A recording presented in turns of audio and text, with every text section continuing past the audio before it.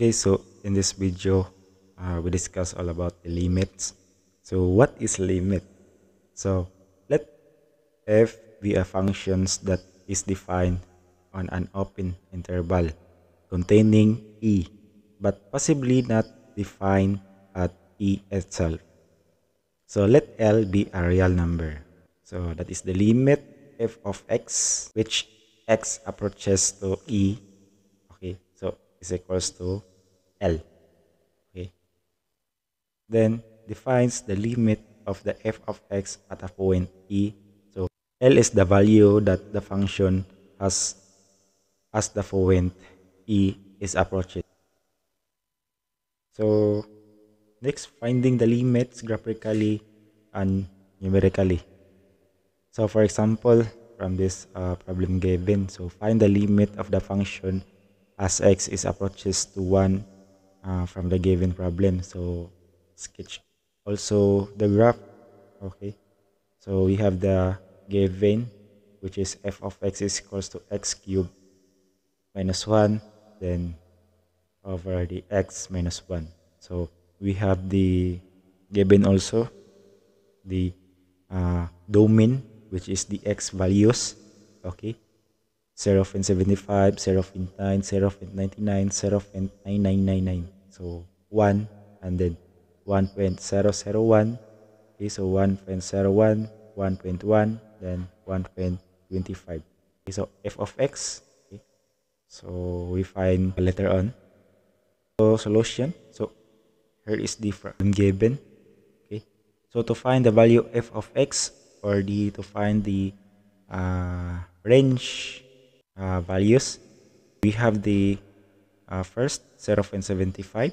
So substitute f of 0.75 is equals to 0.75 cube minus 1 over the 0.75 minus 1. So where f of 0.75 is equals to 2.313. Okay, so that is the result to be calculated. Okay, so the same process where f of 0.9 is equivalent to 2.710. So another is the equivalent of f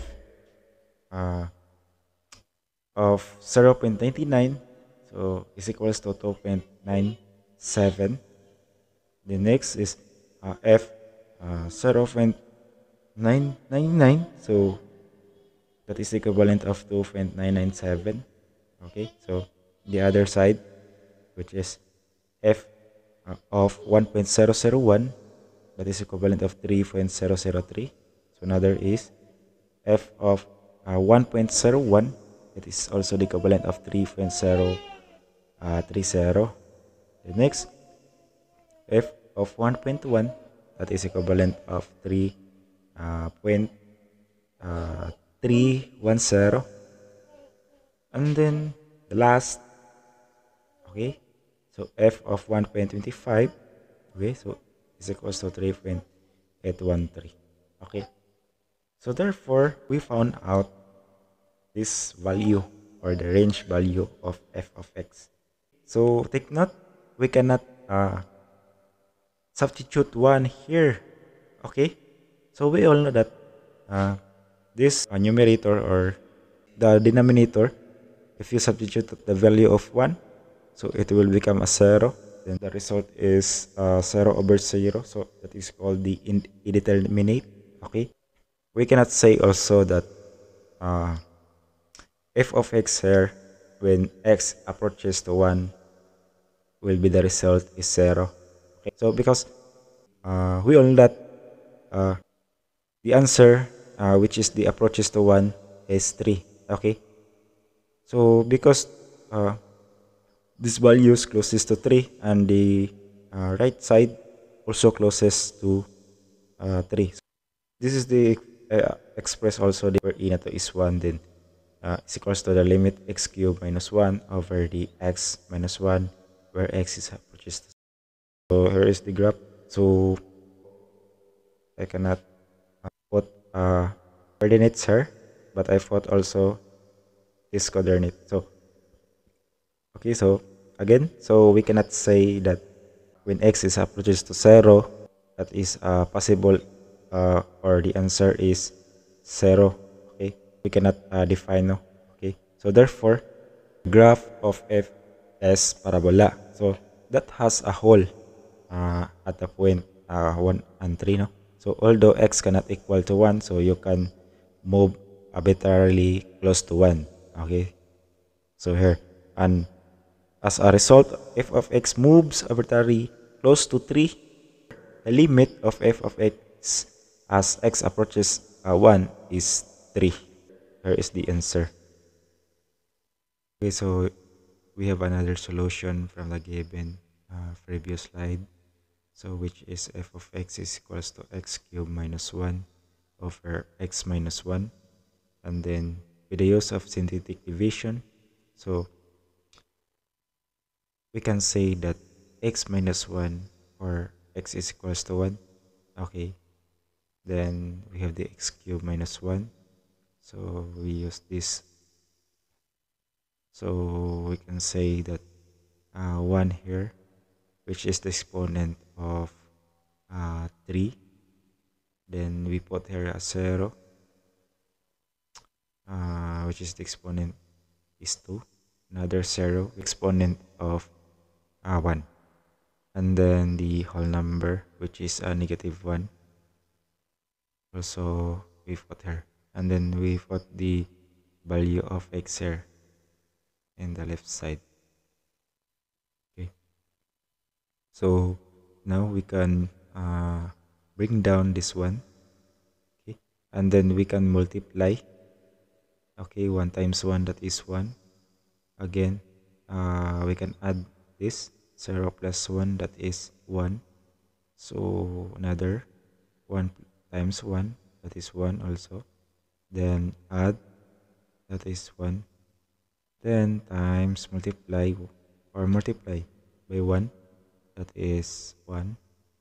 Then add, so therefore we can say that our remainder is 0.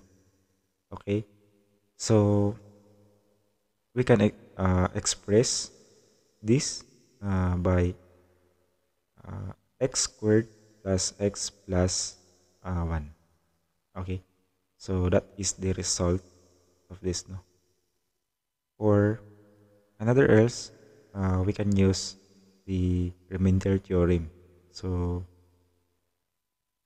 like this process, no?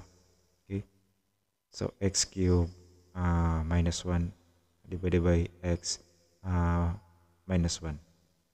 Okay, so we put here x squared, so multiply x squared times x equals or x squared times x minus 1, that is the equivalent of x cubed minus x squared. So we have the positive x squared, so the positive change into negative, then a negative is change into positive. So that is the role of in determining the this division. Okay, so we make positive to negative, so again negative to positive, so therefore the result is x squared minus 1. So we can bring now the negative 1 here.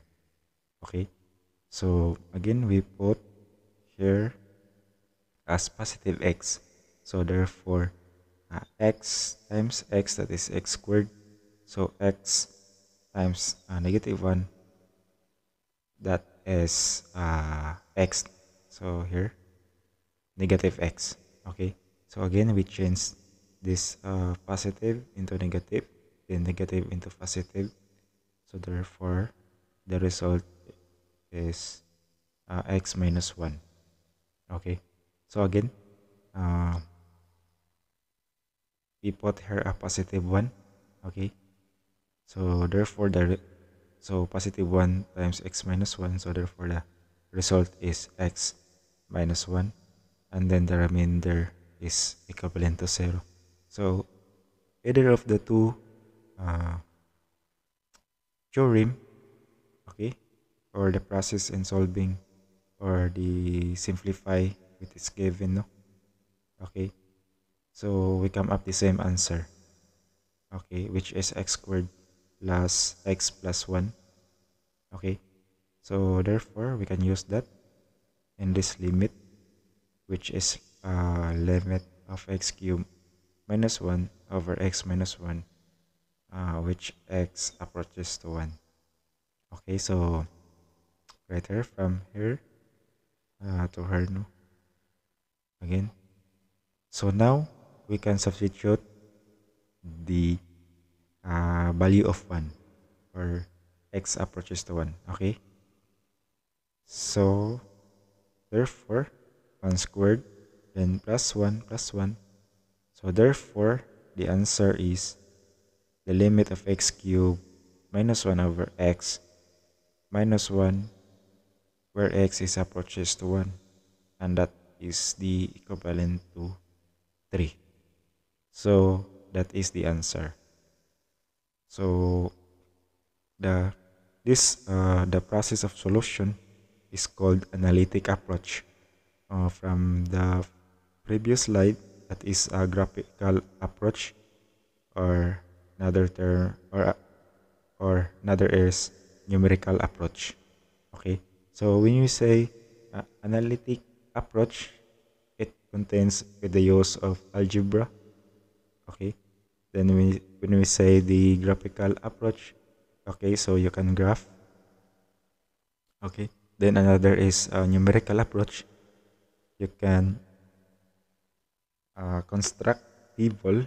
This is another way, so way of and solving the solution in terms of limits.